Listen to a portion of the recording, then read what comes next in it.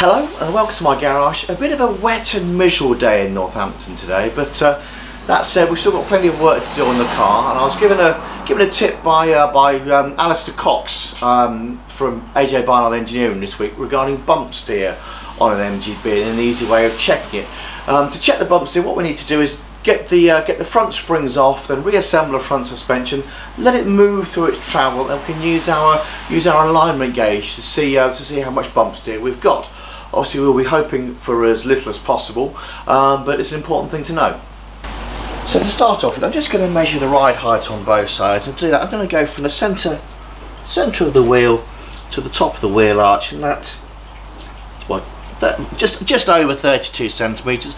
We don't need to be sort of super accurate, as long as we take the measurement both sides, and then when we have the springs off, we'll move the car up and down through its travel to see what it does. So I've taken the ride height from the right hand side down. Just before I go ahead and take remove those front springs, I've just put the alignment gauges on just to see what alignment I have with the springs in place. And it's at the moment it's set to 30 degrees toe out. So once I've got the springs off, we'll have a check and see what happens when the vehicle's moving through its suspension.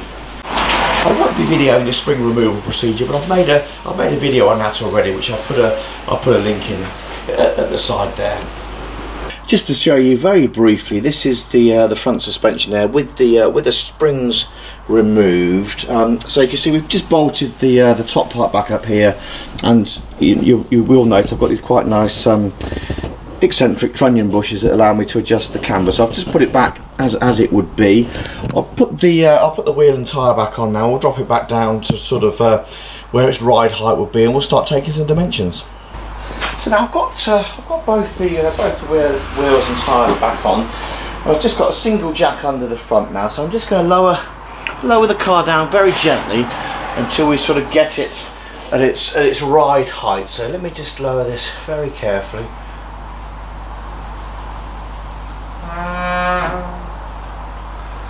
That wasn't me, that was the jack. So let me just stop it there and have a quick look and see where we are. It might be interesting to sort of start at a higher level anyway. So that's 34. So I think what I'm going to do, I'm going to start taking some measurements now, because at the moment it's sitting a bit harder than it would do normally, but it'll be interesting to see how the steering changes, if it does at all. So what I'm going to do, I'm going to make a note of the ride height. I'm just going to work on the driver's side for now. Make a note of the ride height here, then also the steering angle as the suspension moves up and down. So let's start off. So this is starting at 33.5 centimetres, and that's about a centimetre over the ride height. So let me just see what we've got. 3.5.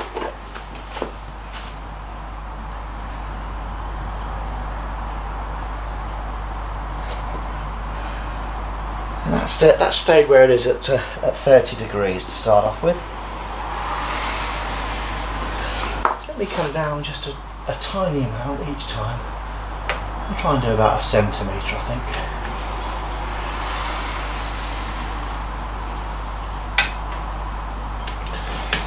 Okay, so that's about a centimetre down.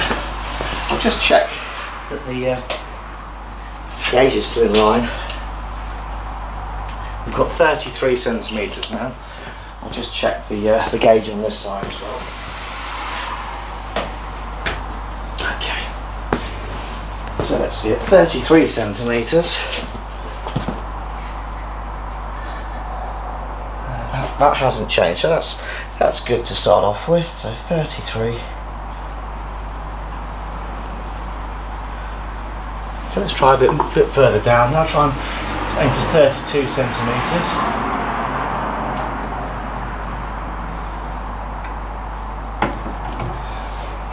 Let's see what that says.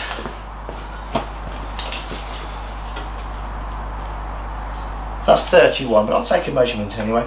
Again, we're just going to make sure that the gauge goes back into alignment, because the wheels do move as it goes through its travel.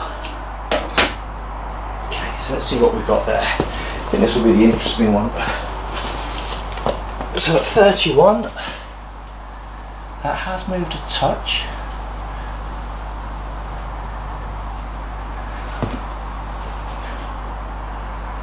So it's probably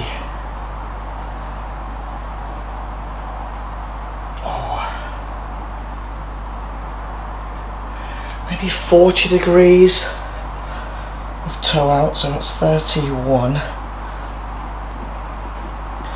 So as that has moved, it has pushed the wheels outside. Let's go right down now and see where we get to.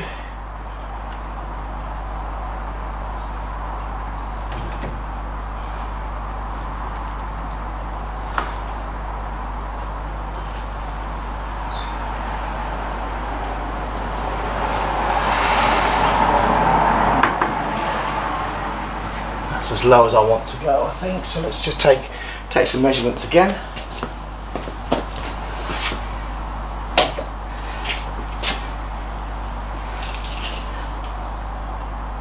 So that's 29 centimetres, and that probably means we're on the bump stops.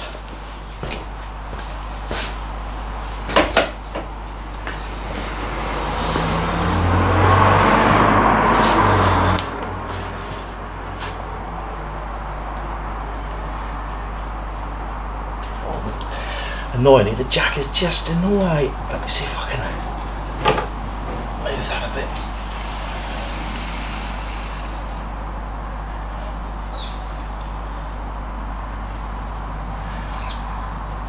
That's typical, isn't it? So I've got the car down as far as I dare now. It's very much on the bump stops. I've had to put the jack in from behind in order to get some clearance, and I can see now that the toe out has increased slightly, so that's gone up to probably nearly 1 degree now, from 40. Let's just check the ride height quickly as well.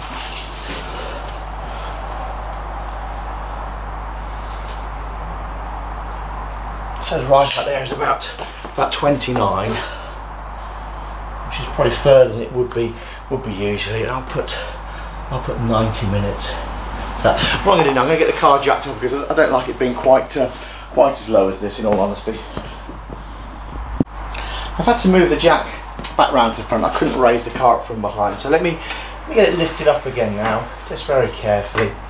The jack's sort of in the middle of the on the rear of the cross member at the front there. And then what I'm going to do, I'm going to get a couple of stands under the car, and then we can look at getting the springs back in. So that's the springs fitted back in on both sides. Now I'm just going to give under here a little bit of a clean up. There's a little bit of rust just sort of appearing over winter where the car's not really being used. So a quick clean up under here. Then we get the axle stands out of the way and get the car back onto its feet again.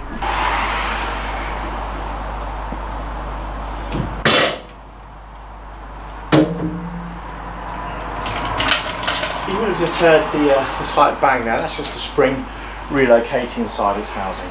What I like to do when it's back on its feet is just give the car just a little rock side to side, just to make sure that the springs are fully engaged in their holders. So this experiment has given me some interesting food for thought. We started off with 30 minutes of tow. I think I was saying 30 degrees earlier. That's not correct. It's 30 minutes, so a small amount of tow out on the car. We then found sort of between 33 centimetre ride height to 31 centimetre ride height. We found it added about 1 minute of extra tow out, which is kind of a small amount. That we did find when it went down to 29, when the car was right down on its bump stops. That went up to 90 minutes of tow out, so nearly 1 degree of tow out. I think that equates to around about 5.5 millimetres when I checked it on the scale. So that's sort of interesting to see. I've never noticed it in the car, but I would sort of be keen to see now if adding some blocks under that steering rack makes any difference. So that's going to be a sort of video for the future. I'll have to sort of decide what I need to do doing with the cross member first, and then I'll buy some metal and make up some racks for it. But hopefully in the meantime you'll join me for some more videos. Hopefully more content coming over the next few weeks. We've got a sort of fair bit to do on the car to get it ready for the race season, so I'll be documenting what I can. And as always, don't forget to like the video, subscribe to my channel if you haven't done so already, and you'll be kept updated with all the things going on in my garage. Many thanks, bye.